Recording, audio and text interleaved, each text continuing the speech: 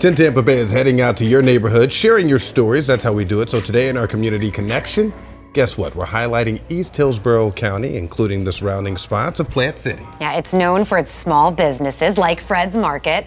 10 Tampa Bay anchor Caitlin Lockerbie spoke with the original chef, who at 96 still watches over the buffet. And some gravy on it. They say behind every great man is a great woman. We gotta make room for all this food. And in this case, behind this Plant City staple is Evelyn Johnson, the original cook in the kitchen at Johnson's restaurant, and the muscle behind her late husband's idea for family meals served up at what started as his local gas station. I would cook at home and take it out. Take it over. Over there. And then he says, why don't I put a stove out here and we'll just cook at the restaurant. Then here. And by we, he meant you? Yeah. Speaking of gas station, it was a car that revved up the couple's romance. You said you were working at a Chevrolet station. At the Chevrolet place. He came in to pay a bill on his car. We were talking. He says, how about taking me out and showing me the bright lights? I said, excuse me? So he repeated himself. I said, I don't take men out and I don't go see the bright lights. So that fixed him up in a hurry. He loved it.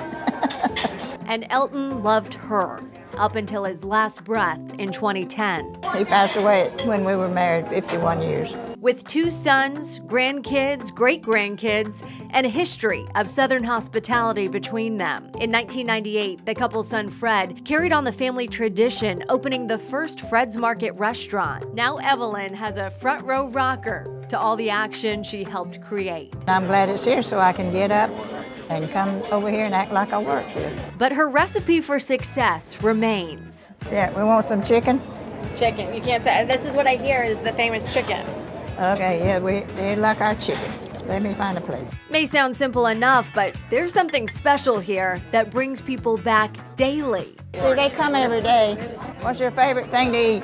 Tonight, fried chicken. This fella comes every day too, and it makes me feel proud that we're still on the map. Still going. September, I'll be 97. I'm getting pretty old. Look at you. I'll soon be 100. That recipe to longevity has a little hospitality in it too. But you don't drink, you don't smoke, eat good food. Fried chicken? And yeah, I like fried chicken. And we have a wonderful Fred's restaurant, and it's so good. It's regular food.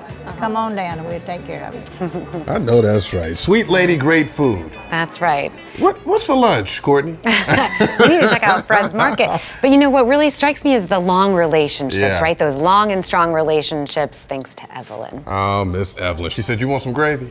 You want some chicken too? And Caitlin was like, yes, of course. Let's get it. Let's get all of that. The original Fred's Market is located off MLK Boulevard in Plant City. I got to check this out. And they also have locations, making it a little bit easier, right? In Riverview and Lakeland as well.